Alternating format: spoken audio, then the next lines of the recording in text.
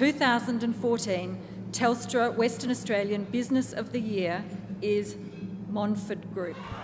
Not another speech. Once again, thank you. I suppose in the last speech I forgot to thank two very important people, and that's my parents. I came from a family in Ireland and we didn't have much money, and when we grew up, I'm one of 7 kids, so typical Irish family, big one. And I know my mother, she worked a full-time job as well as had 7 kids, and my father worked 2 jobs to support us, so I just want to say, they're not here obviously tonight, but thanks to them. I learned the hard work ethic from them. I didn't lick it up off the side of the road or anything. It's genetic, it's bred in. And so I just say thanks to them. And I just want to touch on one thing that Brad here, I'm kind of plagiarising Brad's speech here as I go.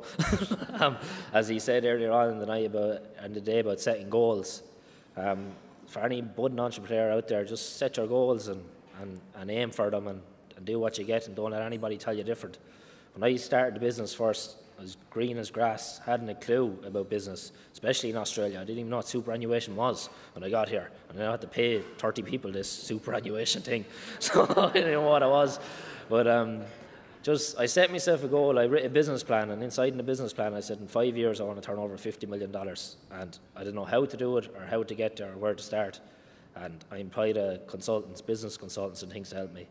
And the first thing he did is he looked through the plan. He said it was an excellent plan, very detailed, but I have a problem with the figures you've aimed. He said you need to be realistic. Sacked him straight away.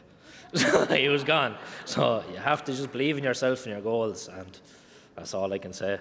But once again, thanks very much for a great night, and thanks for the award. Cheers.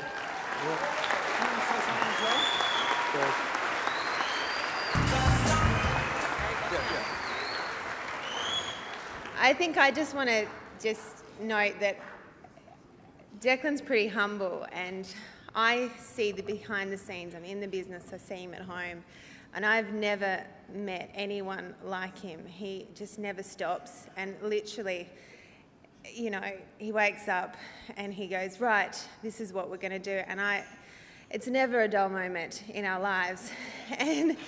But he really, look, we have a great team and we've got everything, but it really comes down to a really great boss. And, you know, he gets in and he's pouring concrete with the boys. He doesn't care what he does as long as he's doing something.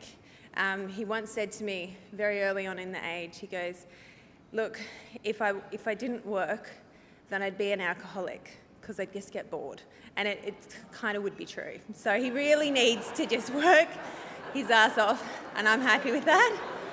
But yeah, he should be very proud. I'm proud of him. I'm honoured to be his partner and to be on this ride because it's been crazy but really, really good.